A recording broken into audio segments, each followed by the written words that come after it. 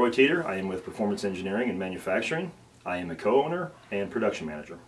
Today, what we're going to do is we are going to install a Eaton Truetrac into an existing 9-inch center section.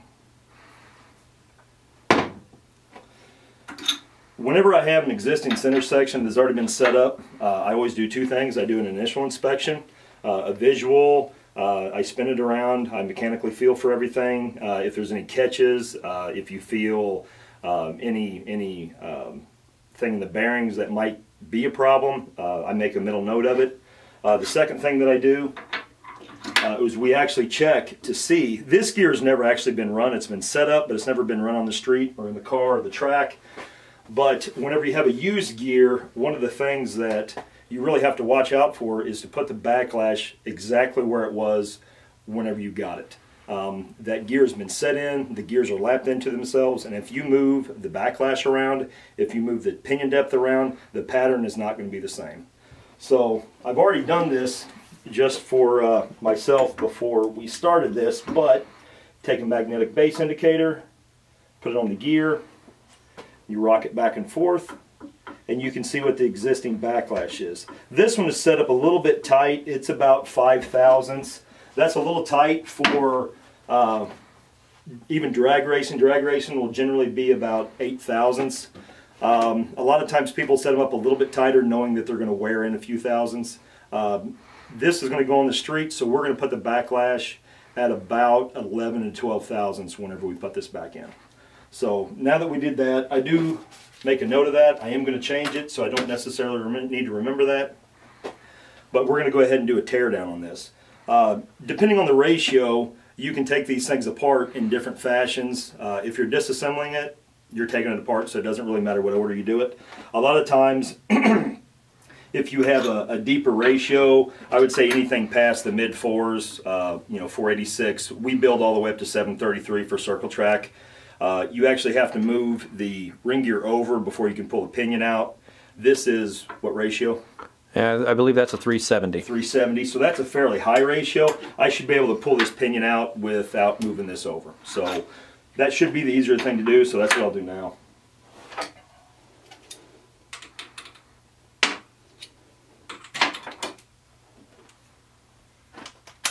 One of the things we do in this shop, we always have magnetic bases. For two reasons: it doesn't roll off the bench. The second reason, if there's anything left in your bowl when you're done, you probably forgot to put something in.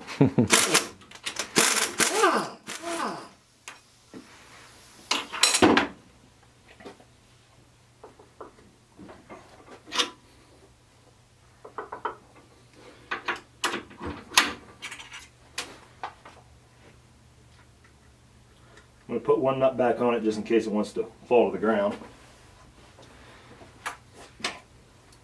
Go ahead and break the spanner locks loose. And then we'll take the cap bolts out, relieve a little bit of the carrier bearing preload.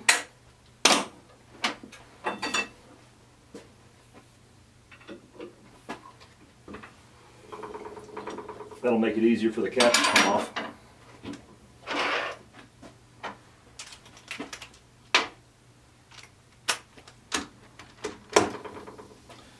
On the caps, before I pull them apart, these are already marked, but you always want to make sure that if you do a OE disassembly, the caps are not marked left and right. They have to go back in the same position that they came off in.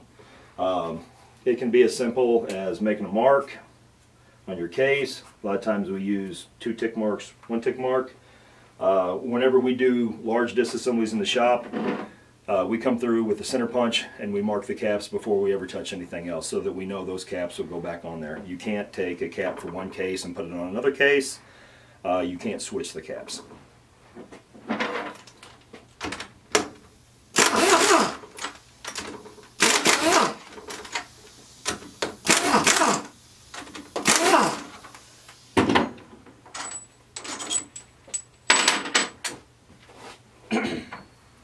Feel a little bump. It'll come off pretty easy. Sometimes the expanders will come off with them. If they do, great. If not, you can take them off. Spanners can go from side to side. I tend to try to keep them with the original caps. And then you can lift out the carrier.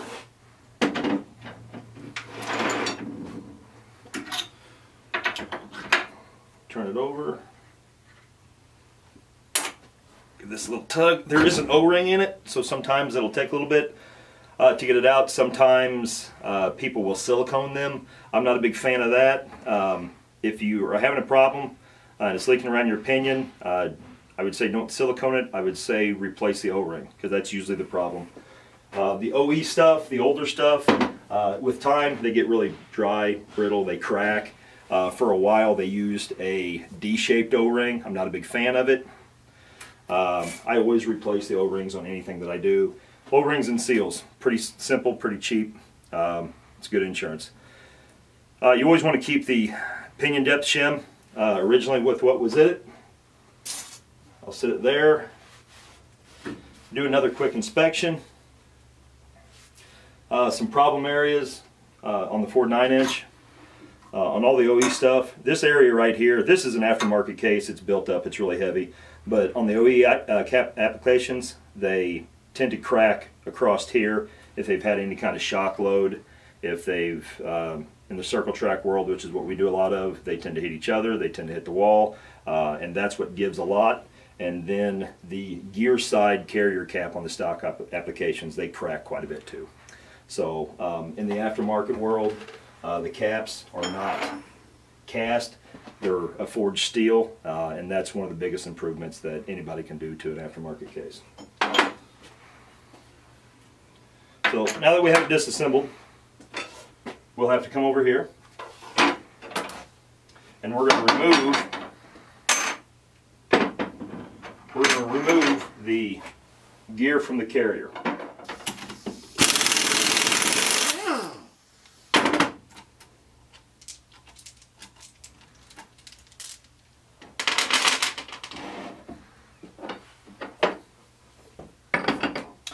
I tend to use a brass hammer as a drift.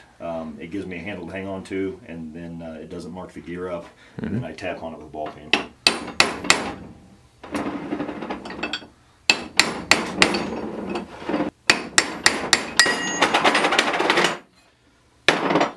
There it is.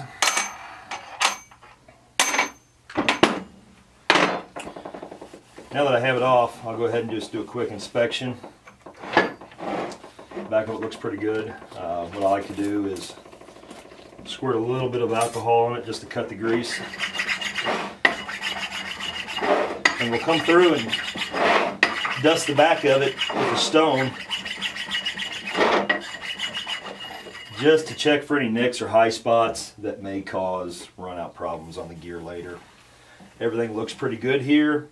There's a couple high spots, but I haven't seen one that didn't have a couple high spots on it. So don't have any problem with that. I'm going to set it to the side for now. So now we're going to remove the bearings. This is a commonly called a clamshell puller.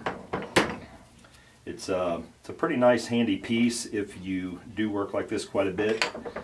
Just like any other tool, if you don't do this kind of work, it's probably not that useful. This is a product that we sell. When you set the puller up, you need to have the race that goes with it set on the top of it. It doesn't have to be the actual race you're using, it could be a junk one. Come in with the clamshell portion, do a little bit of adjustment to take some of the slop out of it.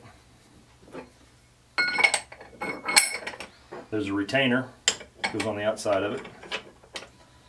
That holds everything together.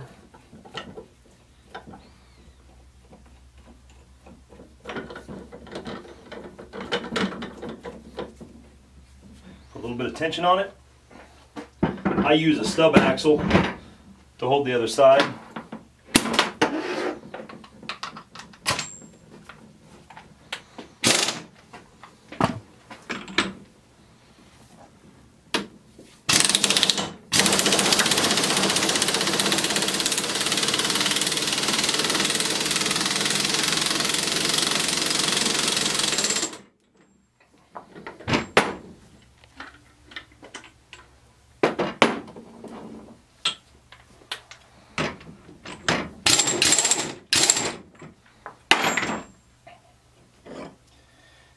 when you pull it back apart, bearing comes out as assembly. It doesn't get damaged. You don't have to beat on it. A lot of times the problems that arise whenever people want to reuse bearings, it's because they're damaged when they switch them from one carrier to another.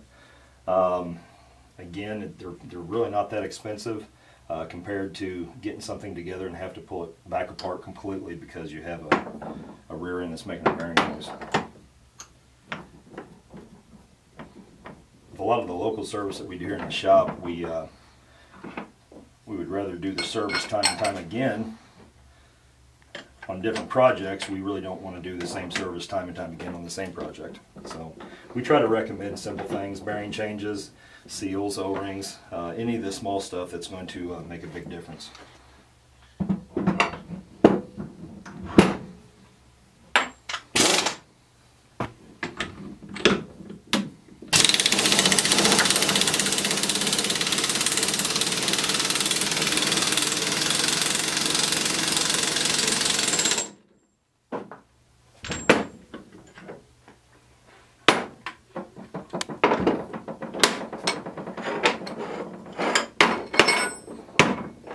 There's our second bearing.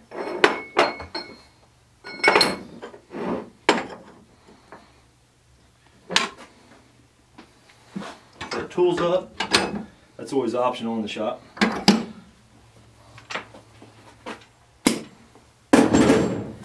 Now, since we recovered our bearings, we can install them on the new carrier after we install the gear.